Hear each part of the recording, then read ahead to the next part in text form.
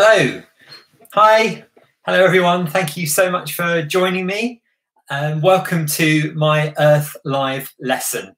It's called Miracles of Migration, and my name is Jamie Wyver. I've been involved in conservation for several years now, working for different nature and environment charities.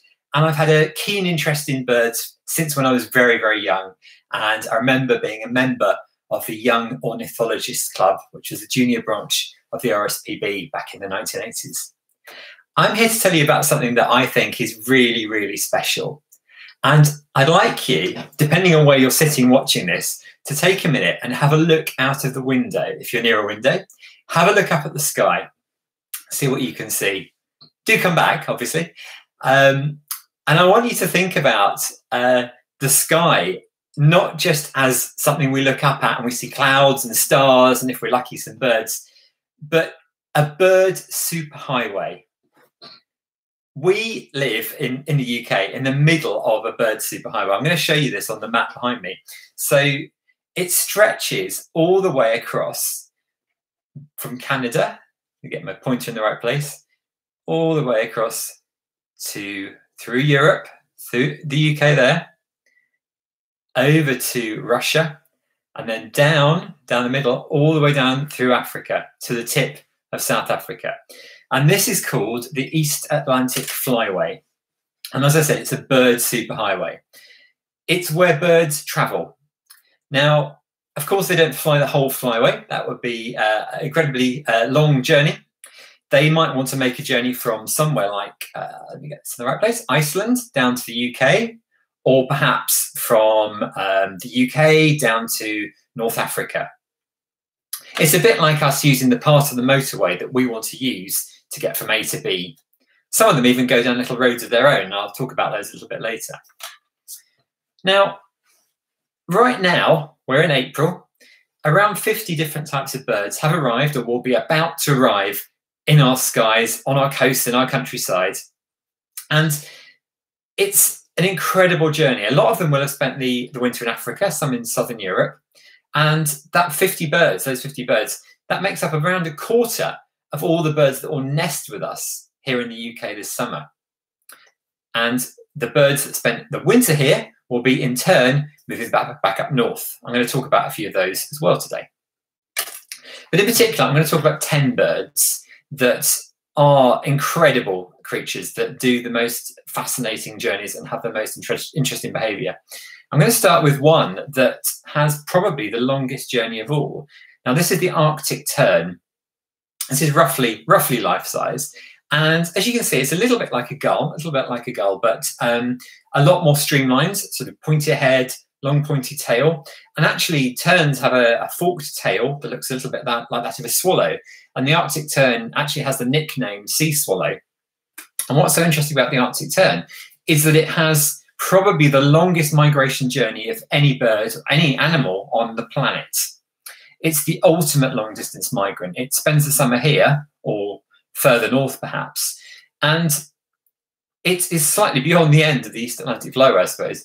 But then in winter, it will fly down through Europe, through Africa, right down to Antarctica. Again, going right over the edge of the flyway that I mentioned earlier. And that round trip each year can take Arctic terns over 35,000 kilometres or 22,000 miles, which is an incredible journey.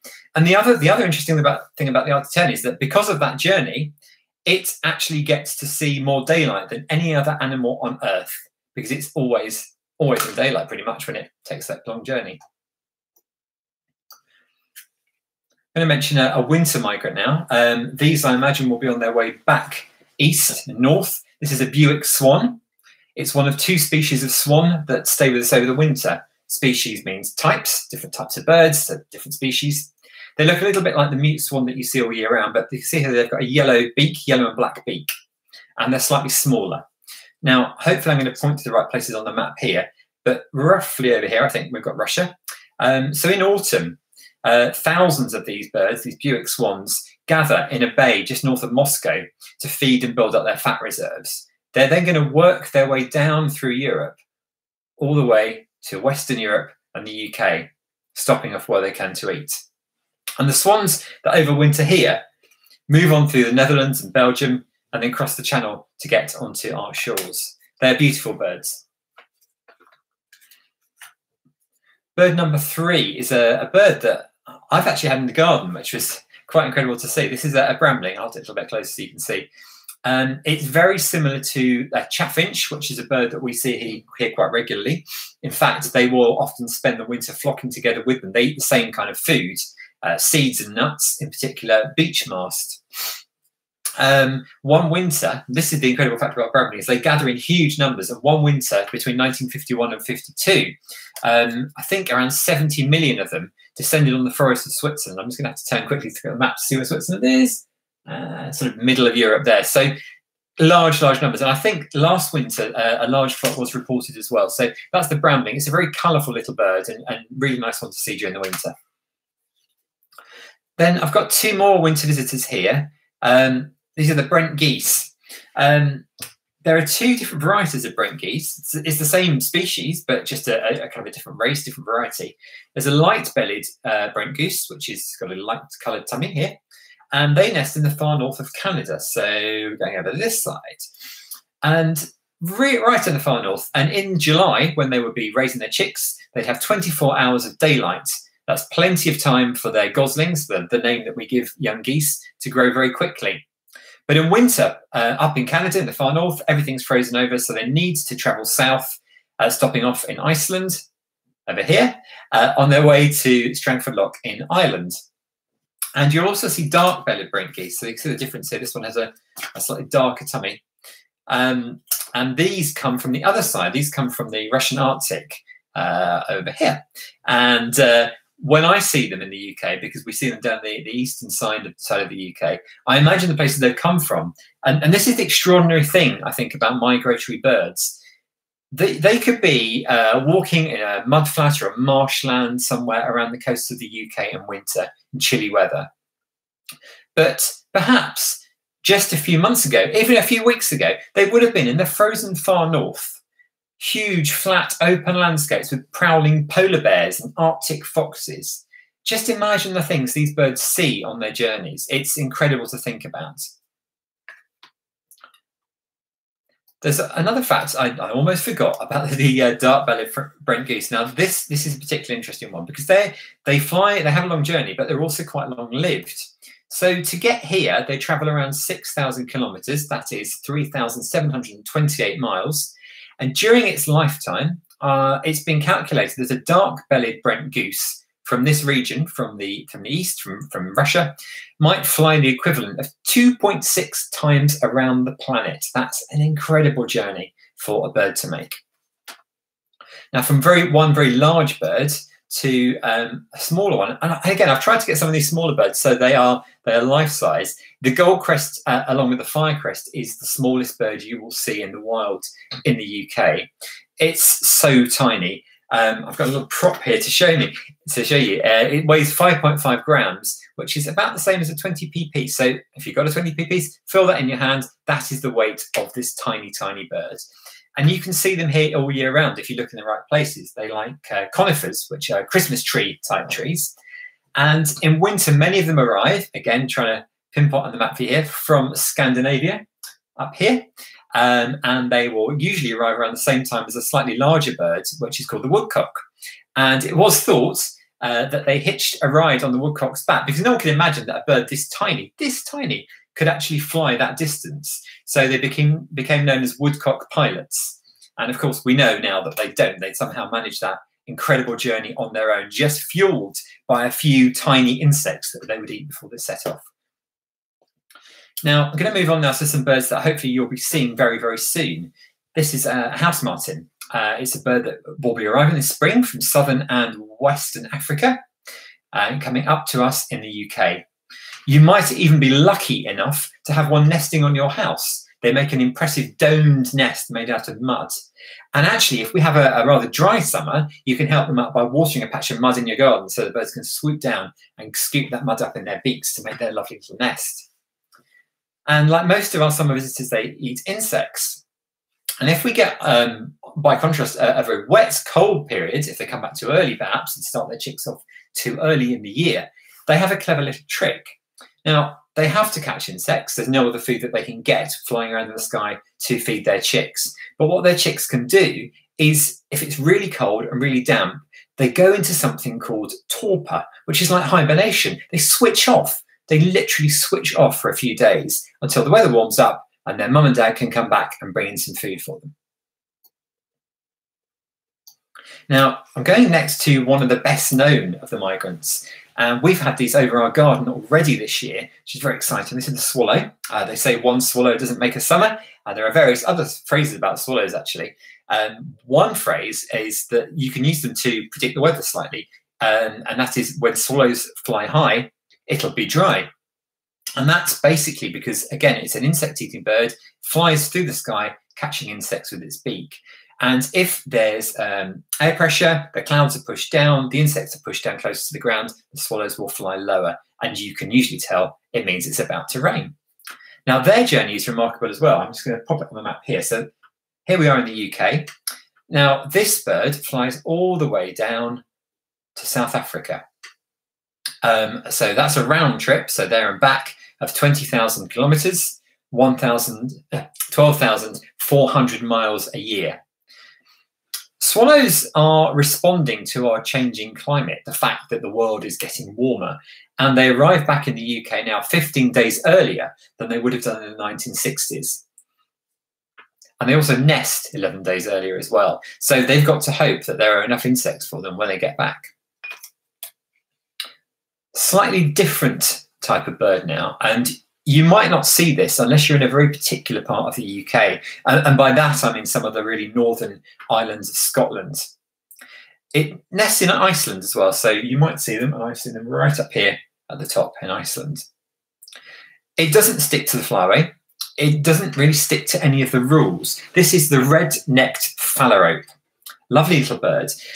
It's a wading bird, and if you know anything about wading birds in the UK, they're the kind of birds you see on the shoreline. They often have quite long legs. They walk around on the mud when the tide goes out, and they typically peck around, probing in the mud for food. The red-necked phalarope refuses to do this. It has slightly lobed feet. That's a bit like a cross between a normal foot and a duck's foot. And that means they can paddle around in the water, a bit like a coot or a duck. And they'll peck around in the water trying to find food that way. The other unusual thing, second of two really unusual things about the red-necked phalarope, is that it is the female that is more brightly coloured. Normally it is the male in most birds. And it is the female who will leave. she'll go away, and the male will be left to bring up the babies. That's quite unusual in British birds. There's only one other, I think, that does that. And the third amazing fact about the phalarope is this, to do with its migration. So imagine these birds are up here. They're up here in the northern islands of Scotland and up in Iceland. And then in the winter, we wondered where they went. They'd go to Africa. So a few years ago, scientists put a tiny tracker on some of the phalaropes nesting on Fetla in Shetland to find out where they went in the winter. And the following year, when the birds returned, they were able to collect that tag, put it into the computer, and see what route the birds followed. I'm going to have to turn and look at the map for this one, so excuse me 1 second.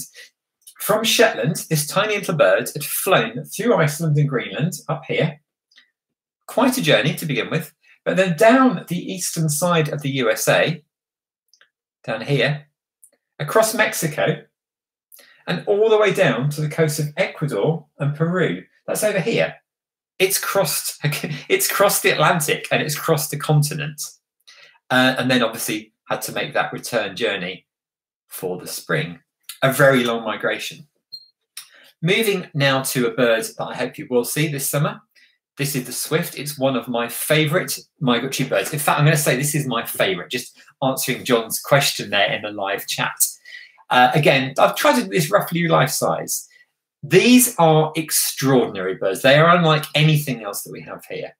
They do everything on the wing. They eat, they sleep, they mate, they drink, and they bathe. Everything. Their entire lives are on the wing. In fact, when a young swift leaves its nest, flies out of that hole for the first time, it may not land again. It may not touch solid ground or solid wall or anything again for another 2 or 3 years. That's an entire lifetime for many birds on the wing. A young swift will leave their nest, and it will probably fly around, hunt for food, and then head off to Africa. They only spend around 12 weeks here. They will arrive in May. There's a wonderful website, actually. Lots of people in the UK are really inspired by these birds. There are lots of groups, wonderful voluntary groups set up to look after them. And there's a website called Action for Swifts, which actually has a countdown on its homepage until their expected arrival date, which is around the 7th of May. One swift, which was tracked by the BTO, British Trust for Ornithology, and the RSPB, took this long journey, so UK, all the way down to Africa. And that's a journey of 9,020 kilometres. And what's particularly interesting about that journey is that it crossed through 25 different countries. 25 countries. And they are the best tenants you can have, the best neighbours on the side of your house. As I said, they're only here for around 12 weeks a year. They eat biting insects. They might nibble on you when you're in the garden. They make no mess. And they're fairly quiet, except when they fly away from the nest and you'll hear little parties of them screaming as they hunt for insects. They are truly amazing creatures. Do look out for swift this year. And even if we're inside, you can look out of your window and you will see them soaring through the skies. I've got 2 more birds to go. So I'll very quickly whiz through a couple more of my favourites. This is the waxwing, and it is perhaps my favourite bird, my absolute favourite bird. I shouldn't have favourites, actually. This is a beautiful, exotic-looking winter visitor. And the amazing thing is you never know when they're going to turn up in large numbers. Some winter we don't see many at all. Some winters we get thousands of them, and those are known as eruptions. And they will fly here from up here, far north and east of Europe, down through Europe, and hopefully some coming to the UK. Lots of cool things about waxwings. They have a call that sounds like sleigh bells. Very Christmassy. They get slightly drunk on berries. If the berries are a bit fermented, they eat red berries. You can often see them, in fact, in supermarket car parks where they have those red berry trees. And although we tend not to see it here, when they go back to their nesting grounds in the far north, they do a lovely little thing. And luckily, I've got 2 waxwings here to demonstrate, but no berry. The male will pass a berry to the female. She'll pass it back and forth several times. And we think that's to help their bond, strengthen their bond as they're planning to nest and raise their young. Final bird, because running out of time rapidly here. This is a willow warbler, and they are already back in the UK. Its song is a wonderful cascade of descending notes that Lucy Hodson, in her Earth Live lesson, said was a little bit like a waterfall sound. They sing high up in a tree and arrives, as I say, around now in April, is with us until September, when it will fly back down all the way down to Southern Africa. And again, amazing that a bird this tiny actually makes that journey. So, quick questions from the live chat. So, hi, Mike Dixon. How do birds know where they're going? This is a really interesting one. I've been reading a book called Bird Sense by Professor Tim Birkhead. And in it, he explains that what we know about how birds find their way now is something to do with the magnetic field of the Earth. And we can't see it, we can't sense it. We know that if we use a compass to find out which way is north, that uses the magnetic field of the Earth. But it's thought now that birds have proteins inside their eyes, and you've got to remember that animals see the world very differently to how we do. Birds have actual proteins inside their eyes that help them see the magnetic field and work out where they are and where they're going. It's worth remembering for a migratory bird that it doesn't really know many other locations. It knows the place it nests, it knows the place it goes to. So if it's disturbed, if it can't nest in the same place or can't spend the winter in the same place, it's going to get super confused. So that's why it's really important to look after those special places where these migratory birds nest and where they need to spend the winter. So I've got a couple of minutes left. I mentioned that it's a tough life being a migrant. They have a really, really long way to go, and lots of threats and dangers upon the way, climate change being one of them. So we must do all we can to look after these very special creatures. Luckily, there are some amazing nature charities out there doing their bit. Now, I've got 1 minute left. I'm just going to see if there's any more questions. So, Mike, I hope I've answered yours. And Karoy, hi from India. Hello. Hello to India. Favourite migratory bird? I've mentioned the swift. Are birds having to change their migration routes with climate change? That's a really good question, Nick. We don't know is the answer yet. Science will continue tracking the birds, seeing when they're arriving. It has been noted, I suppose, anecdotally, people have spotted that things are slightly different, but I expect we are going to see a bit of a shift as the climate changes, and those different areas are available for them to find their food and places to nest. Now, I'm going to quickly round up very, very quick, because I know we're running out of time, with a line from one of my favourite books about bird migration. It's by Michael McCarthy, and it's called Say Goodbye to the Cuckoo. And he says, if we could see it as a whole, if they all arrived in one single day, in one single flock, and they came in the density of the night, we would be truly amazed. 16 million birds coming to the UK. How other than with wonder could we view the sight of 16 million swallows, swifts, martins, warblers, wagtails, wheatears, cuckoos, chats, nightingales, nightjars, thrushes, pipits and flycatchers pouring into Britain from sub-Saharan Africa? They would cover the sky from horizon to horizon. It would be the greatest of all natural spectacles. Work would stop. People would gather to watch it. That night, it would lead the television news. It would dominate the papers. This nation would celebrate, not only for the giant, scarcely credible journey that I've been talking about today, but the reason which moves us even more, that for many of them, when they arrive, it means it's spring, and we have a lot to look forward to. One final question. Joseph, how does a swift sleep? I think like a lot of birds, they kind of shut one eye, half of the brain switches off, and they just soar around. They just keep floating around the sky. They are amazing. Thank you all so much for watching. I hope you've enjoyed my presentation. You can follow me on Twitter, J__ME, or on Instagram at Jamie Wyver. Thank you all very much for watching, and goodbye.